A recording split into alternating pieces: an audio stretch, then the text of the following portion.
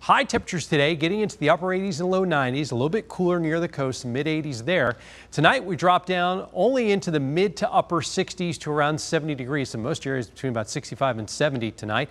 For tomorrow, a few degrees hotter, low to possibly mid 90s across central Virginia. Still a little bit cooler near the coast, and temperatures will go down just a little bit for Monday, but it'll still be a pretty toasty day with some upper 80s and low 90s.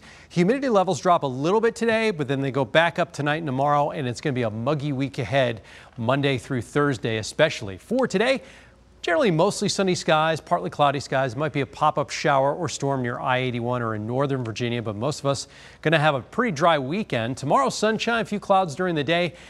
Slightly better chance of a pop-up shower or thunderstorm tomorrow. The best chance of that is going to be west of I-95. Again, a lot of us are going to get through the weekend dry. That'll change on Monday, though. We'll have the chance for a few scattered storms, especially to the west.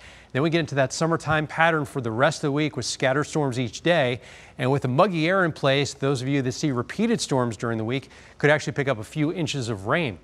Down the beach today and tomorrow, mid 80s, overnight lows around 70, waves 1 to 3 feet. The water temperatures in the mid to upper 60s.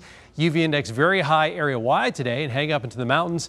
Mid to upper 80s, very low rain chance tomorrow, about a 20% chance of a storm tomorrow. We all turn a little bit more muggy Monday, Tuesday, Wednesday, and Thursday. Highs upper 80s to around 90 degrees, just those chances of scattered storms each day.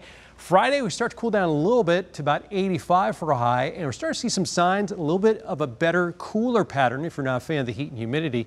Next weekend into the following week, we may have some 70s and low 80s for our high temperatures.